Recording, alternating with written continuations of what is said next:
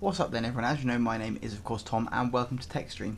Today we're doing something a little bit different in the form of a guide on how to use the Gigabyte Rgb Fusion software. As you've seen on the channel, I've taken a look at their K9 keyboard, I've taken a look at one of their mice, I've also got their RTX 2080 here, hence there's a third panel here with the picture of all the Gigabyte stuff. We've also got an X470 Aorus gaming motherboard, and basically I did reviews on all of those items and they've all got Gigabyte's RGB Fusion. And rather than spending 10 minutes in every single one of those videos going over the same software, I thought why don't we just do a single video where we incorporate all of RGB Fusion into one. So here you see, as you can see, here we have the software. This is the main homepage. And let's get into what you can actually do with RGB Fusion. Now, if you have got added into this as well, things like LED strips, they can all be added in, and they all basically just come in as extra things either here, or if it's LED strips and things, they will be showing up as these digital LEDs here. And I've just changed the color of everything else by accident. Now, on the home page, so this is the main home page, and I've accidentally just pressed the wrong button. We'll get that back up. There we go. So on the main home page, okay, it lists your individual items, and if you are on this page and you use any of these settings here, this is the sync mode. So if you want everything to be together, you want to use the sync. So we can just go through just a quick few of these. You've got things like your pulse, your flashing. I really despise flashing, and double flashing, yeah, we'll close that off. Color cycle, if you like to go through all your colors, you can set it to work with music, random, where it sort of swipes across and we get lots of, yeah, things like that. There is a game mode and it will sync up with some games and things like that. For some reason it doesn't seem to like that one, so we'll open the software again. I must admit I have found it to be a little buggy at times, but once you've got it set to the way you want it, I've never had any problems. It's just set to auto start. We'll go through how to do that later on.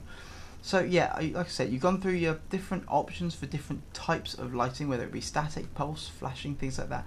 You do have the color wheel here, so we can set it all to be red or pink or dark blue. He says dark blue. Yeah, or you do have a few presets for the likes of white and red and orange. You have the bottom slider by here. This is for your brightness, so you can actually turn it off, or you can select the off button. Yeah, so you can either have it nice and dim, or set it to off. I do like the TechStream blue sort of thing. And then what you can also do, now I've shown you how to have it all synced up together, and that basically means that all of the lights in the system on everything will be the same. What you can also do is, if we choose, for example, let's take the motherboard.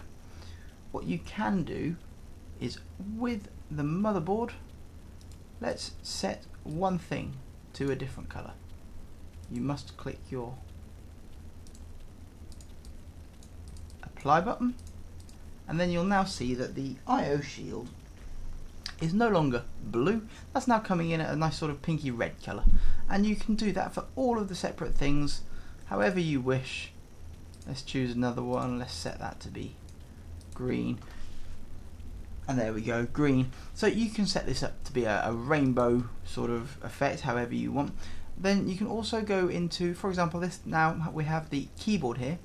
The keyboard and the mouse are actually fully addressable as well, and that is per key on the keyboard, and there's 23 zones on the mouse. So for example, on the keyboard we can select, if you press your control button, you can select a few keys. Let's set the ones that you can actually see. So let's choose that row, and I don't want that one. It can be quite fiddly, as you can see, but we'll just choose those four there, set them to a bright blue, and that's just these ones here now in blue. Nothing else on the keyboard has been altered, everything else has stayed the same. You can only do that on a couple of the options though. I believe you can do it on the pulse and the ripple and the reactive. I don't think you can do it on the wave. No, on the wave one, which is your sort of typical sort of swooping motion, as we can see. That one, there is no choice. All you can do on that is choose your speed and your brightness. On the other ones, you can actually choose colours. The reactive, I must admit, is quite nice. It sort of just glows when you press a button. Now if you set it to the fastest reaction, it sort of fades away a bit quicker. Set it to a slower reaction and it takes a long time to dissipate. But I actually do quite like the reactive. Ripple again is the same sort of thing. You press a button and things go off in every direction.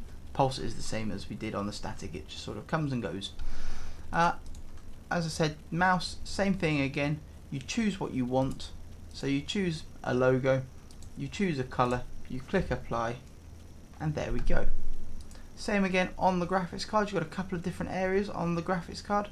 We've got the backplate illumination, which is the Aorus logo.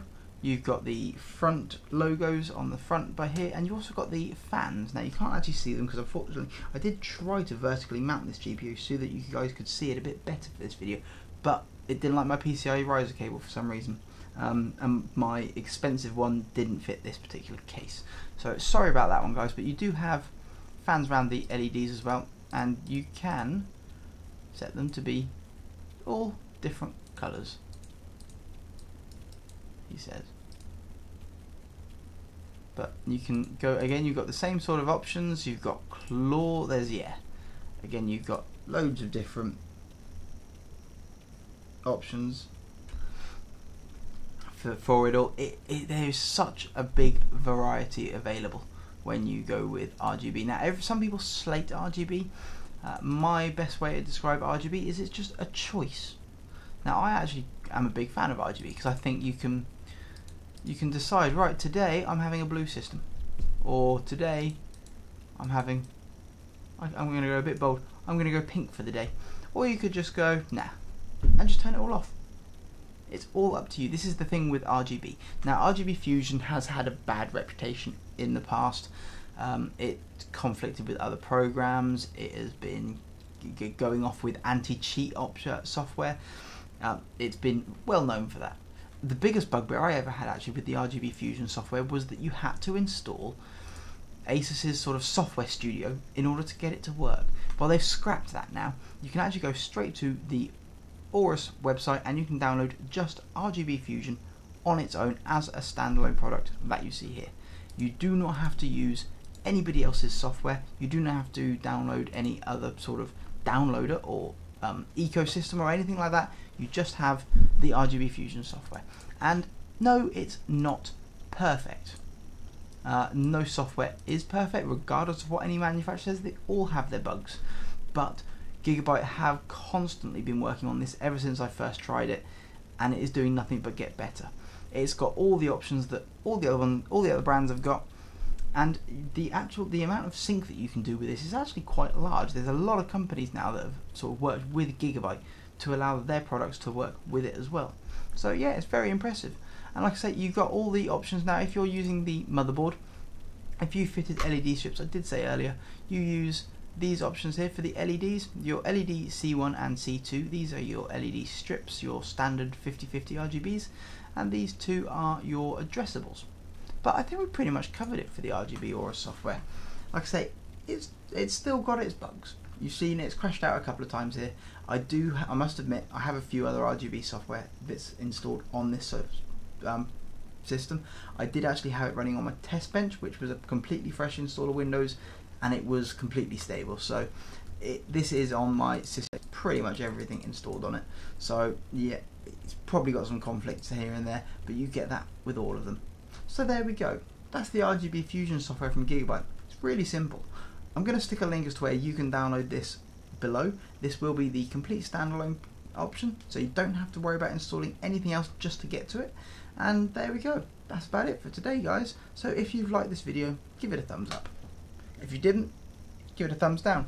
Not a problem with me. As always, leave any comments, questions or suggestions in the section down below. I always do my best to come back and answer them.